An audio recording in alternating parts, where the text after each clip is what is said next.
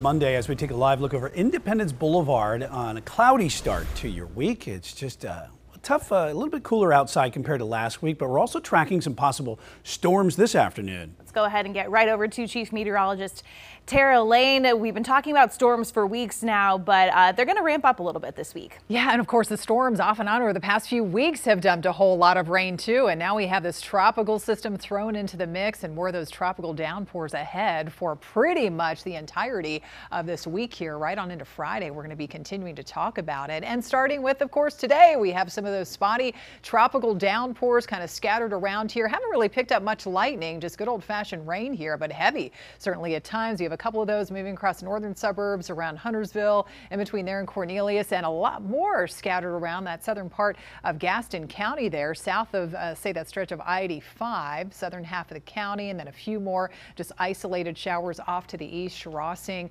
little heavy shower a little bit ago, but the widespread swath of rain that we're tracking is still pretty far away at this point, off to the south. But later on tonight and while we're sleeping and waking up early tomorrow morning, some of you will be hearing or seeing that rain outside, all due to, of course, what is now Tropical Storm Debbie meandering through North Florida, heading into southern Georgia in this 4 o'clock hour. And we have got not only the spotty showers, but of course the outer edge of those high thin cirrus clouds and those puffy cumulus clouds coming in out ahead of that system. But temperatures are still having the chance to warm up close to 90 degrees. It's so muggy out there with those dew points hovering around 70. We've got a rain-cooled 79 in Shelby, those upper 70s up in the mountains, and still in the mid to upper 80s off to the east. So let's talk about Debbie. And yes, everyone wants to know, we all want to know, what is this thing going to do? Still expecting that slow crawl over the next several days here. Notice the movement off to the north and east, and it could head off if it stays on this forecast track. Again, as we always say, this is still subject to change,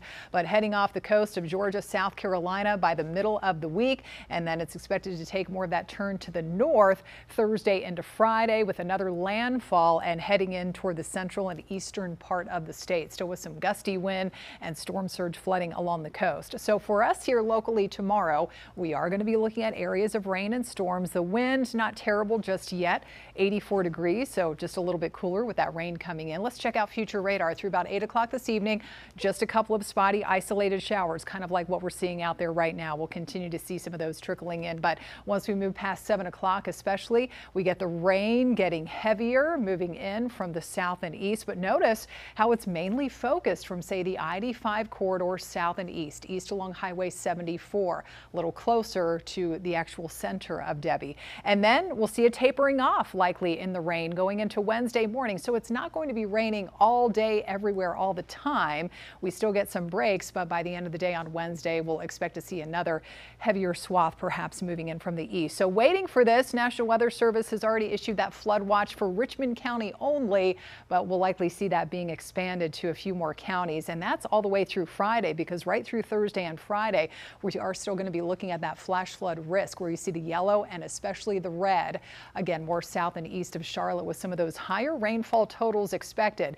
This is just a look at one computer model here and looking at the forecast, how much rain we could receive. But in those areas, about 2 to 4 inches, but isolated higher totals are certainly possible. And then you can see how those totals dramatically drop off up in the mountains and foothills. But again, that is subject to change. So any little shift in the track could push more of that heavy rain and maybe more of that gusty wind toward you all in the mountains and foothills. So that's why we always say keep checking with us for those updates. And then forecast wind gusts. Notice by the end of the day tomorrow going into the afternoon, we get those wind gusts picking up around 20-25 miles per hour. They'll likely increase a little more up around the 30 to 35 mile per hour range before tapering off by Friday. But Thursday looks to be kind of the more gusty day when it comes to the wind, with some of those 30-35 mile per hour wind gusts, which could topple some trees because the ground will continue to be so saturated out there. All this being said, keeping temperatures down low to mid 80s, and then we'll start to get drier heading through the weekend.